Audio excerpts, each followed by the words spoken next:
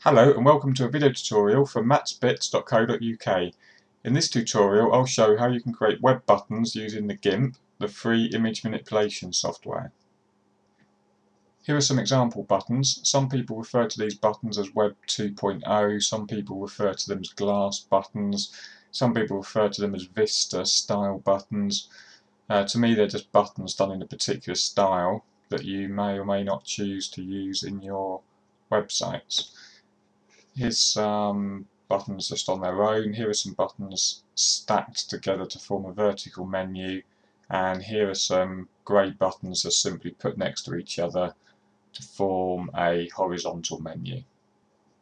So here we are in the Gimp, and I'm using version 2.6.11, and what I'm going to do is create a new image, and my button is going to be 150 by 50, but you can obviously choose different dimensions if you need to. I'm going to click OK, and here's our image that we're going to start with. Now then, that's our background layer. I'm going to leave that as it is, and what I'm going to do is create a new layer, and I'm going to call this outer edge. It's the same size, it's set to transparent. I click OK.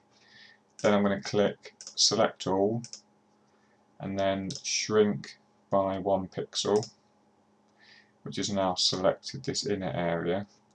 I'm then going to invert the selection so that we are actually selecting the 1 pixel edge around the image, and I'm going to fill with foreground colour, which in this case is already set to black, and then I'm going to select none. That's now given us our black outer edge. I'm then going to create a new layer which I'm going to call inner blue. Again, same size, set to transparent, OK. I'm then going to select all,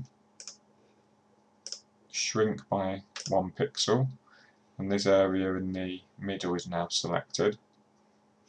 I'm going to select the blend tool, and in the gradient panel here, over on the layers tool window, I'm going to click this new gradient button. That's given me a new gradient, and I'm going to call that button blue. I'm going to right click on the left and set the left endpoint colour to a dark blue. I'm going to right click here and set the right endpoint colour to light blue, and that's given us our gradient. I'm going to right click on this centre point and do split segment at midpoint, which will give me something like this, and I'm going to drag these white triangles in to basically put the blend into this narrow band down the centre, which will give us a little bit more of the effect we're looking for. That's done. I've given it a name. I'm going to click save, and that's now saved that gradient down there, so I can close that. It's already selected my new gradient. So what I'm going to do is, with the blend tool selected, I'm just going to zoom in. I'm going to click at the top of the picture, drag down to the bottom and make sure that line is vertical, and then I'm going to let go of my left mouse button, and there we go, there's the gradient. So that's the basis of our button. What I'm then going to do is create a new layer, and I'm going to call this white edge. Doesn't really matter what you call it, to be honest, it's just so you can identify the layers later on. Click OK. Then what I'm going to do is change this gradient to foreground colour to transparent, but I'm going to swap these colours because what I actually want is white to transparent. The blend tool selected, I'm going to click at the top, drag to the bottom, make sure that line's vertical and release, and there's a fade. Then I'm going to do select and shrink by 1 pixel to bring the selection in another 1 pixel. and then I'm simply going to clear that. So what we've done is created a square with a white to transparent blend, and then we've just punched out the middle. So what you actually end up with is this white strip around the edge, but it's white at the top and transparent at the bottom. And that's our white edge. Now we don't want that pure white, so what I'm going to do is drag this opacity down to about 65%, roughly, something like that. I'm going to select none. Then what I'm going to do is create a new layer, and I'm going to call that white edge bottom. Okay.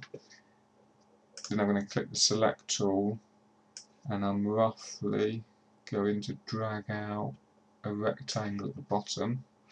Now I want this rectangle to be 1 pixel high, so I'm going to adjust the height using that, and I want it to be 1 pixel off the bottom.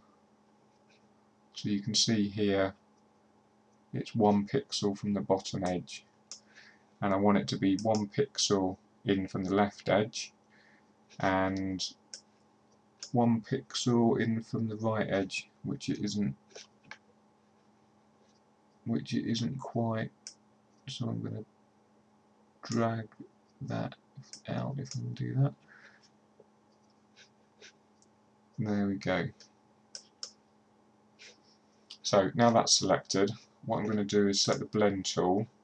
I want to go white to transparent, but this time I want a radial gradient. And what I'm going to do is I'm going to position this cursor in the centre of the image. Now you'll see down here it gives you the coordinates. Now because this image is 150 pixels wide, 75 is the centre line. So I'm going to put my cursor in the selection at the 75 pixel mark. I'm going to click my left mouse button and I'm going to drag this out to about 75% along the width of the image. And then I'm going to release. And what this has done, if I do select none, has given us a white highlight in the middle that then tapers off towards the edge. So that just gives us a bit of a light line along the bottom of the button, and that's on that layer there. And again, we don't quite want it to be pure white, so I'm going to drop that to about 90% on the opacity. Next, what I'm going to do is create a new layer, which I can do actually just by clicking this icon. And what we're going to call this is light. Leave everything else as it is, click OK. Then I'm going to go to the blend tool again. It's already white to transparent, so that's fine. Again, what I'm going to do is I'm going to put the cursor on the 75 pixel mark. There we go. And I'm going to click left, and I'm going to drag again to about 75%, 80% of the image width, and let go, and that will give us something like that. Now that's obviously far too intense, so what I'm going to do is drop the opacity down quite a bit to say about 40.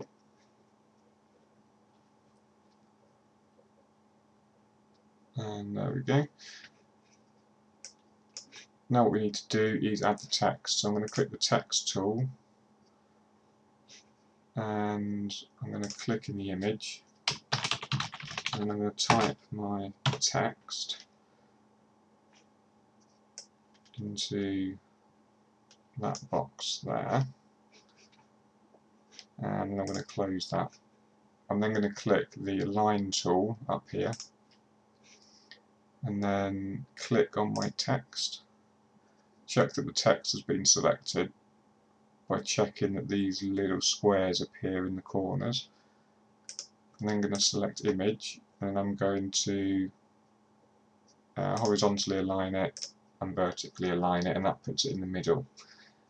I go back to the text tool, and then what you should be able to do is adjust your font size as required. What I am going to do is change the colour of this to an off-white, because I don't quite want it pure white. So I'm going to drop it down to something like that, and just quickly realign it again, because changing the font size has moved it. So I'm going to realign it like this, and then I'm going to change tools and click that layer just to get rid of the selection mark there, just so that we can preview the button. And that's pretty much the button. However, what I want to do is, I don't like the way that the dark blue is at the top and the light blue is at the bottom, so I'm going to select this inner blue layer. I'm going to click layer, transform and flip vertically to put it around that way, because I prefer the colours that way. And what you can do now is, because all your elements are now in layers, you can turn them on and off, and you can adjust the opacity of them. So you can make various tweaks to the layers to suit your preferences. So you can increase the light glow by adjusting that layer. You can change the opacity of the outer edge if you need to. One of the cool things you can do is, if I create a new layer and I call this inner grey, okay, and I'm going to turn off the inner blue layer, and what I'm going to do is I'm going to go into blend, and I'm going to create a new gradient. I'm going to this time make a gradient that's black and dark grey, so I'm going to do the right endpoint, and whereas before I chose a light blue, I'm going to choose a light grey. Click OK, split segment at midpoint. I'm doing exactly the same as what I did with the blue layer, or the blue gradient. I'm going to call this inner grey, save, close. There's my inner grey gradient. Make sure I change that back to linear, and then what I'm going to do is start at the top, click and drag to the bottom and release. And again, what I'm going to do is I'm going to select that layer and I'm going to flip vertically like that. Now what that's given me is the same button, but this time in grey. Now the great thing is, you can now switch between those two different colours. So actually, using the same Gimp file, you could create a whole different set of colours. So this enables you to quickly create buttons in a range of different colours without too much hassle. Similarly, if I duplicate this layer here and I double click there and I change this text and close, and I turn off example 1 and I select my text, image, align that. I've now got two lots of text, and by turning these layers on and off I can choose what text to show. So I could have button 1 in blue or example 1 in grey.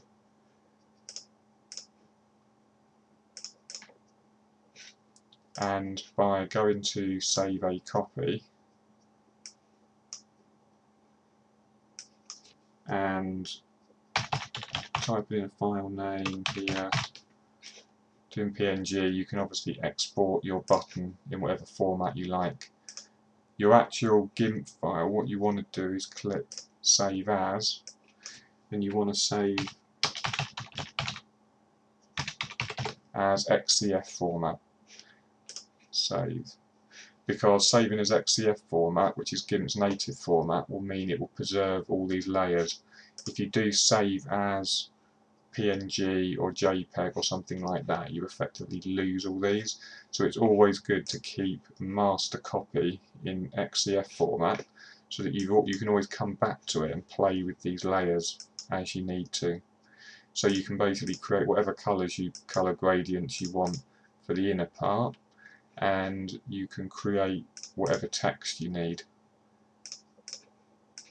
to create buttons as and when you need them. And that is how easy it is to create buttons for your websites. I hope you enjoyed watching this video. If you did, please remember to click the like button and to share it with your friends on your favourite social networking sites. Thank you.